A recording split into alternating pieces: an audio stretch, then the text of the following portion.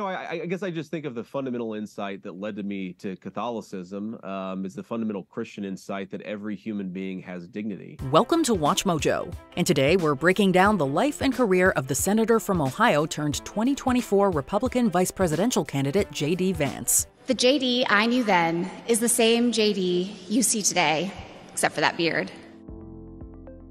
Number 10. He's hillbilly royalty. People ask where I'm from. I say Ohio because that's where I lived most of my life, but that's only part of my story. And to be clear, that's a badge of honor he wears proudly. Born James Donald Bowman, he was adopted by his mother's then-husband and rechristened Hamill. Raised primarily by his grandparents due to a fraught relationship with his unstable mother, more on that soon, Vance may be more connected to the history of the United States than just being an elected official. A distant cousin of his grandfather's married into, yes, that Hatfield family. The historical Hatfield-McCoy feud is literally that of American mythology and could probably warrant a list of its own. While we won't get into all of that right now, it's rumored that Jim Vance murdered Asa Harmon McCoy, setting off a bitter, bloody battle that stretched from 1863 into 1891.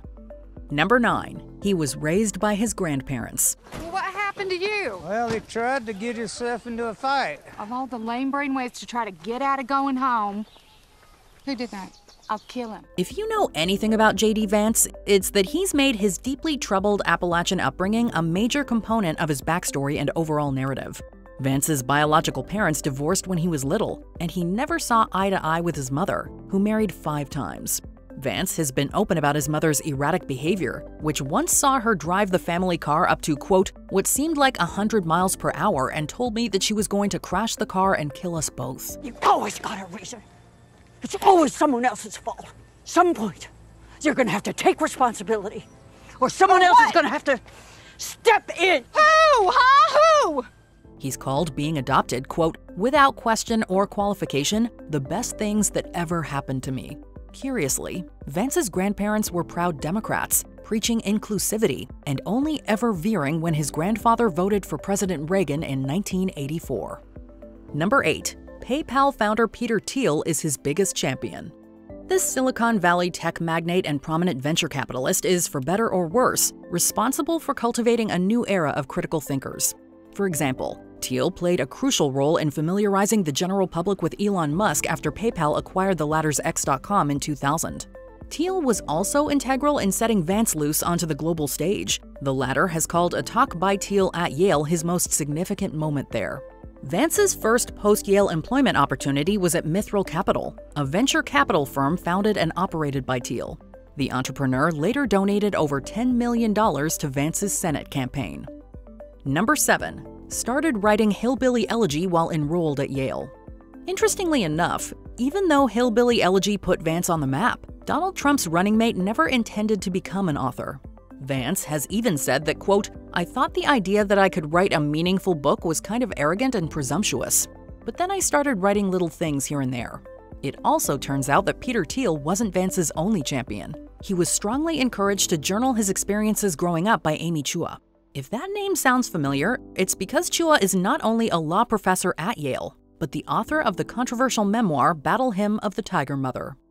Number 6. He was baptized in 2019. I guess I just think of the fundamental insight that led to me to Catholicism is the fundamental Christian insight that every human being has dignity. Vance's relationship with religion has evolved notably over his time in the public eye. Raised in a conservative Protestant tradition, he began seriously contemplating converting to Catholicism in 2016. By 2019, the future senator had fully embraced this new faith, being both baptized and confirmed as a Catholic. Vance explained that his decision was driven by a belief in the truth of Catholicism and the influence of St. Augustine. That was a true Christian insight into our civilization. It's something that I think we shouldn't discard because some people think that we should be willing to discard some inconvenient people, whether they're innocent children or anybody else. He found Augustine's writings provided a profoundly intellectual framework for understanding Christian faith. Augustine of Hippo, whom Vance chose as his confirmation saint, played a key role in shaping his spiritual journey. Vance's choice to finally make the leap was reportedly influenced by Peter Thiel. Number 5. He started out as a major Trump hater. Even from J.D. Vance's own mouth, he once called himself a never Trump guy. Now he's Trump's running mate in the upcoming election. They may play nice now that they share a presidential ticket, but Senator Vance and former President Trump weren't always so tight.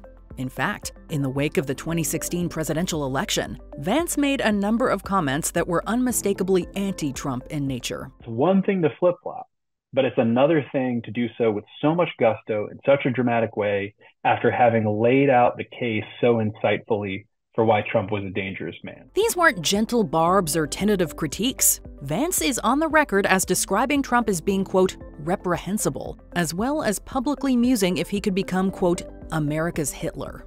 Vance even went so far as to refer to himself as a, quote, never Trump guy.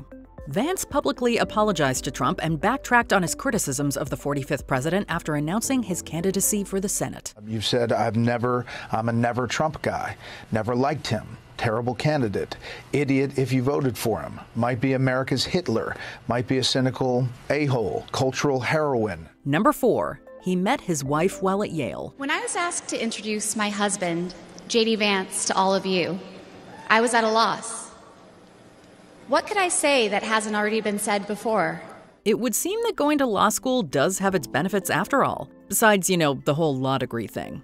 Both students at Yale Law School, Vance met Usha Chilukuri, now Usha Vance, in 2011. It occurred to me that there was only one thing to do: to explain from the heart why I love and admire JD and stand here beside him today, and why he will make a great Vice President of the United States. An accomplished lawyer in her own right, Usha worked as a law clerk for several notable judges, including future Supreme Court appointee Brett Kavanaugh. Politico notes that despite Usha's obvious conservative affiliations, her personal political beliefs leaned more moderate or even liberal. Vance described her in Hillbilly Elegy by saying that, quote, if she had possessed a terrible personality, she would have made an excellent heroine in an Ayn Rand novel, but she had a great sense of humor. The JD I knew then is the same JD you see today, except for that beard. Number 3, he changed his mind about Trump. We're going to get out there and try to fire up the crowd tonight and make the case, a very easy case to make, but an important case to make, that we have got to re-elect President Donald J. Trump to the White House, right? Now that they're running to reclaim the White House for the Republican Party, we'd sure hope so. As we mentioned earlier, Vance and Trump were hardly buddies after the 2016 election. But over time, Vance did extensive damage control and retracted a number of personal attacks he had made on the former president. The media has lied more aggressively and slanderously about a guy, and he keeps on coming through it. Managing to score Trump's endorsement was a major coup for Vance. While running, Vance called Trump, quote, the best president of his lifetime, elaborating by saying that he regretted, quote, being wrong about the guy. Vance is also quoted as saying, quote, I think he was a good president. I think he made a lot of good decisions for people, and I think he took a lot of flack. After he literally got shot, came within millimeters of losing his life in the service of this country, what did he do? I remember what I did. I was pissed. Number 2, he's committed to fighting the culture war. I knew a lot of young women growing up in a poor family in the Midwest that felt like they had to choose abortion when an unplanned pregnancy happened. Make no mistake about it, despite being raised by, quote, Union Blue Democrats, Vance is a modern-day capital C conservative through and through. As noted by Politico, the senator's worldview can most succinctly be described by saying that, quote, pushing back against the cultural values of progressive elites is necessary to advance the economic and political interests of the working class.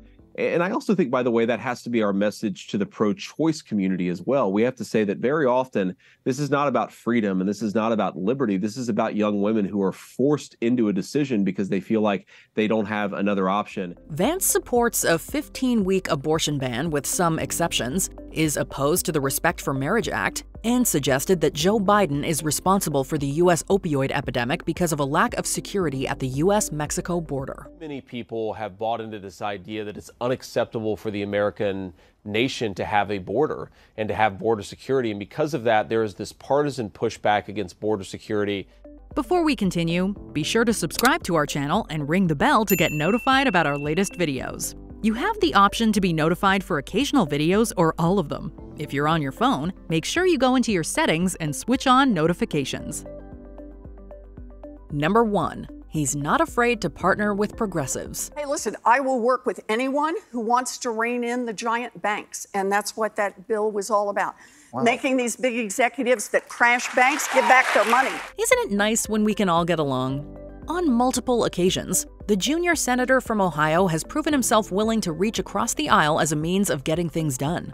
In 2023, the Boston Globe reported that Senator Elizabeth Warren of Massachusetts had specifically sought out Vance's help in passing a bill that would, quote, claw back the pay and bonuses awarded to top executives at failed banks. I reached out to a lot of Republicans and Democrats on the banking committee. J.D. Vance is one of them, and he stepped up and he became part of a bill that I'm working on.